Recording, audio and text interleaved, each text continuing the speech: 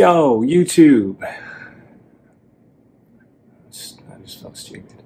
Yo, YouTube.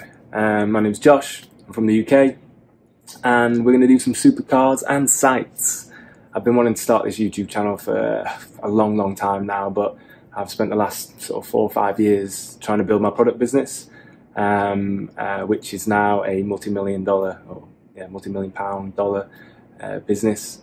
And I'm going to start another YouTube channel, I think, to tell you all about that as well, and hopefully inspire you to get to the same position. But now I'd like to spend a little bit of time making some videos. So the plan is to just kind of tour around the world, rent some really nice cars, get into the detail, get really geeky. I'm a massive geek, so we're going to get into the real sort of technicalities of cars and upcoming cars. And then I want to combine it with doing some travel. So I want to go see some sites, see some like tourist attractions, video it all, document it all, do the research so you don't have to. And hopefully it will inspire you to go see these places and do a similar sort of thing. So yeah, so at the moment I'm in Las Vegas. I got here last night, and we're going to go down to one of the local shops to get a car. I'm thinking Lambo, not really sure, see what they've got. Aston Martin could be quite nice, but who knows. And then I want to go to that big hole in the ground, what's it called? The Grand Canyon. So we're going to go there and see what it's like. Weather's looking a little bit muggy, but hopefully tomorrow it's going to be really sunny. So yeah guys, I hope you really enjoy this, and obviously give me some feedback. I want to improve the channel as much as possible. I'm new to all this, but hopefully we're going to have some fun, and yeah, I'll see you in the car.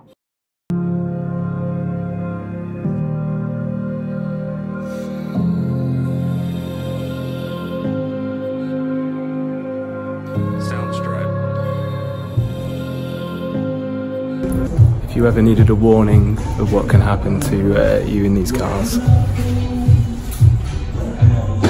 take note, people, take note.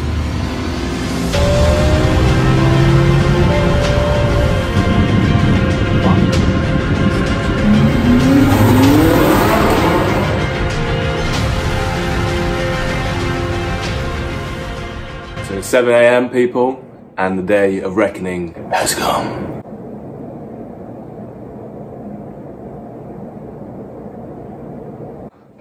We're going to take out the Batmobile. Robin's not around anymore because the Batmobile killed him. It's a fucking death machine. It's capital punishment in a very pretty cage, basically. This twin-turbo V10 Lambo Huracan, something else. The 610-4 or LP610-4 model with a modified V10.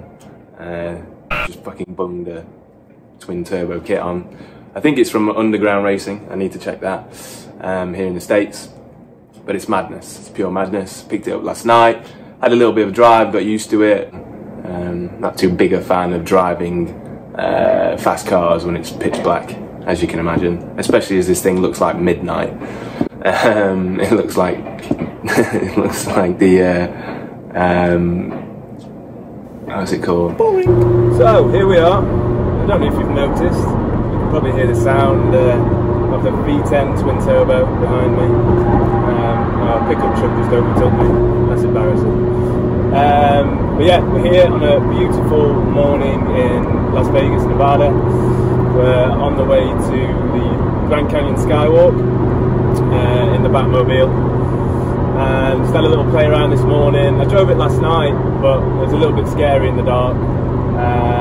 So now we can see what we're doing and people can see us. We can have a little play.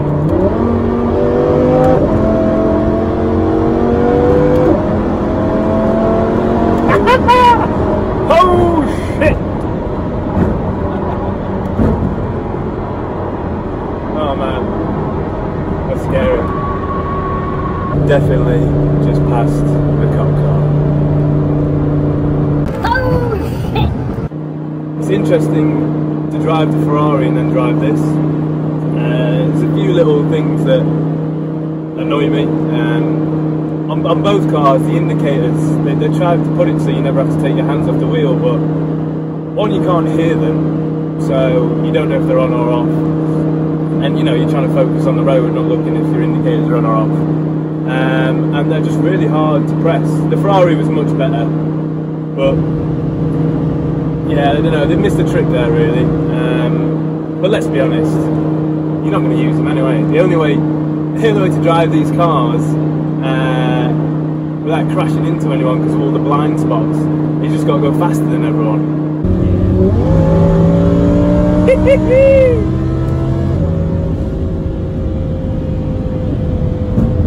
Yeah, I've got some beautiful scenery here. I hope the camera's catching this. Let's be.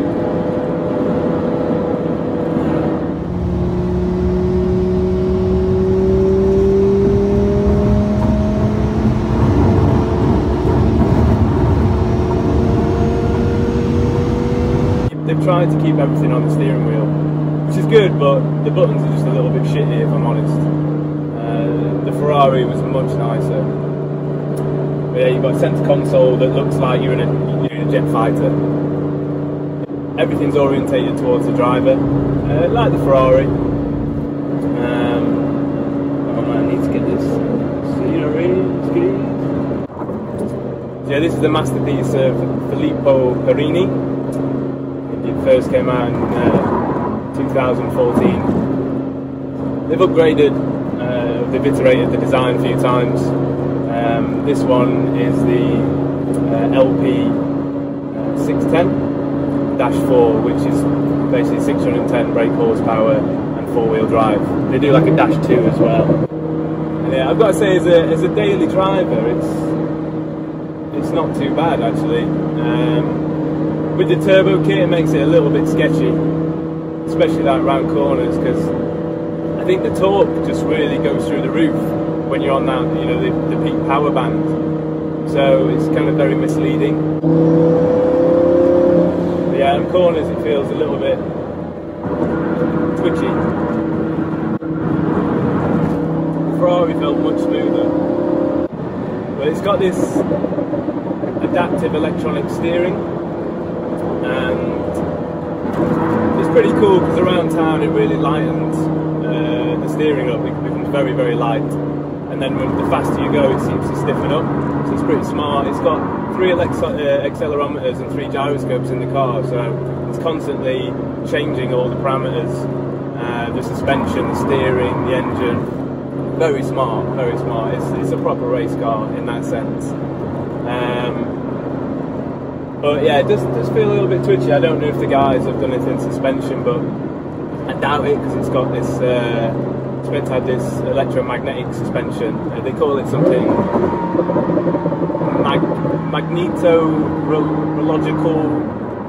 magnetological suspension, something like that. It basically uses an electric field to change the viscosity of the fluid in the damper. Super smart, very cool. The acceleration compared to the Ferrari is very different actually. The lag is minimal. You put your foot down in auto and you're gone. The Ferrari is a little bit of a lag, and I've just come from driving the Tesla V100, so that's just instant torque. So that Ferrari is a little bit, you'd go for a gap and then you'd miss it and then be in car. But this one, if you take a look, hopefully you can hear it, but it's just, I'm going to put my foot down, 3, 2, 1.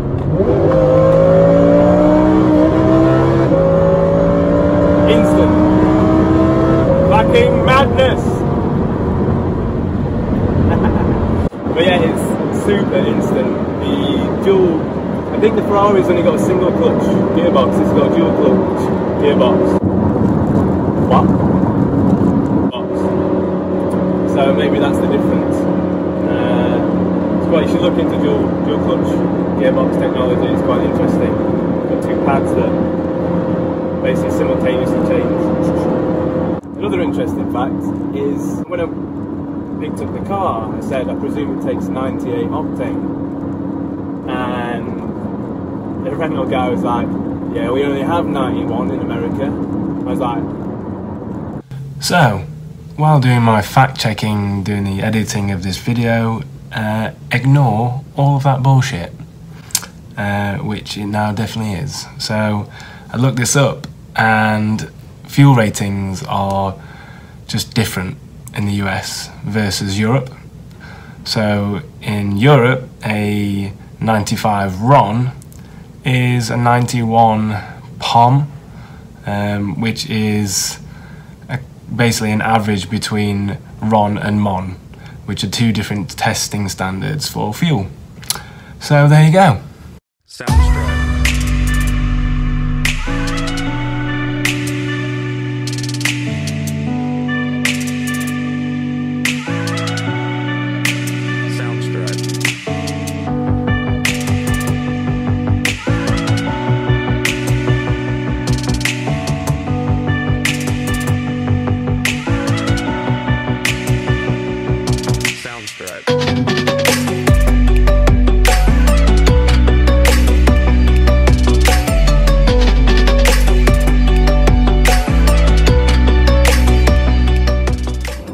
As standard, the Huracan does 0 to 60 in an astonishingly quick 2.5 seconds, presuming if you use launch control, etc.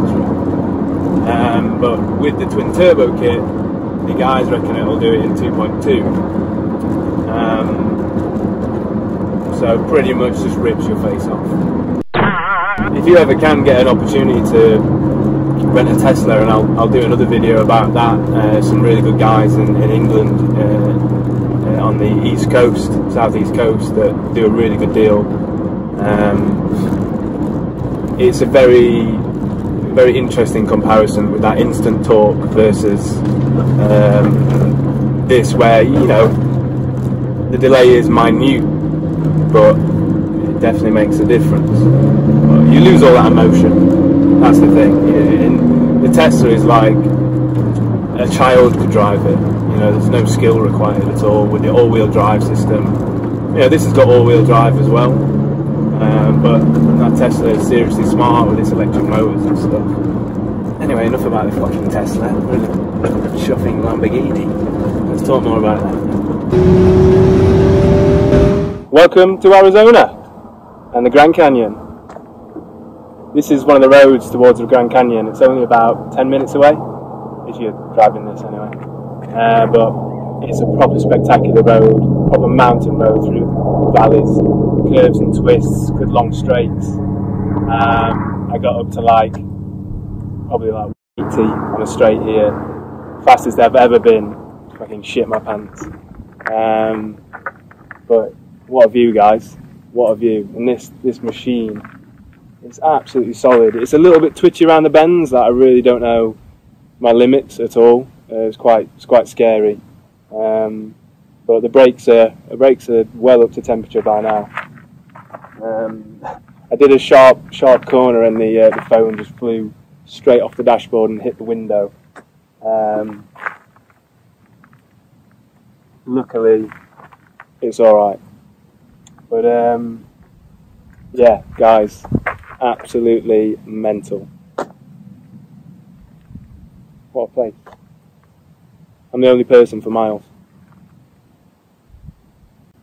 Hope the car starts.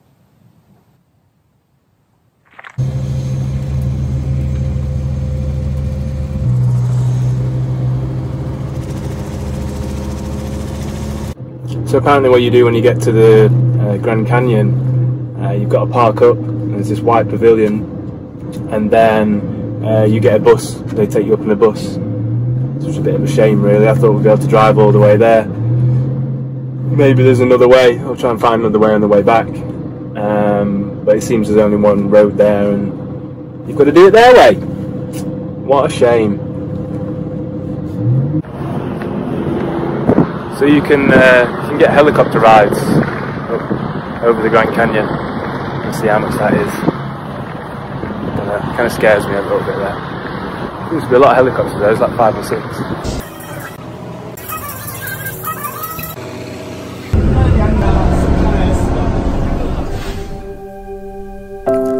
I could not think of a better way to get from the debaucherous, hectic sin city of Las Vegas to the tranquil Arizona desert and the Grand Canyon. But if I was to do it again, would I take the Huracan? For now, I don't think I can answer that question until I have driven some more of the competition. This particular Huracan, as we know, has mutated into some ferocious, untamable animal, and so I don't think I can give it a fair review.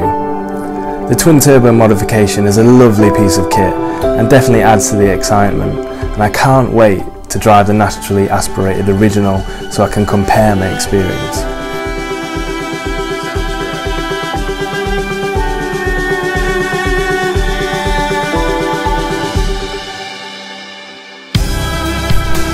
I have been really impressed with how drivable this car is. The intelligence in the engineering is a marvel to behold.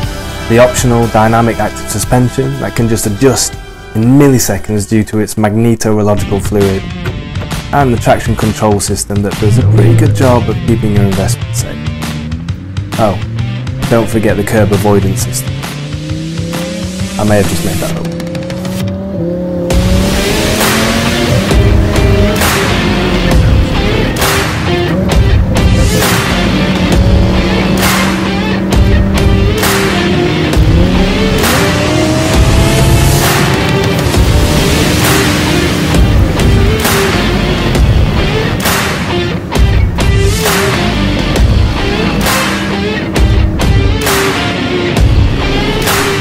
Anyway, I really hope you've enjoyed watching this, and you definitely need to take a trip to the Grand Canyon. It's a sight to behold. And if you can, definitely take a good car, some good roads on the way.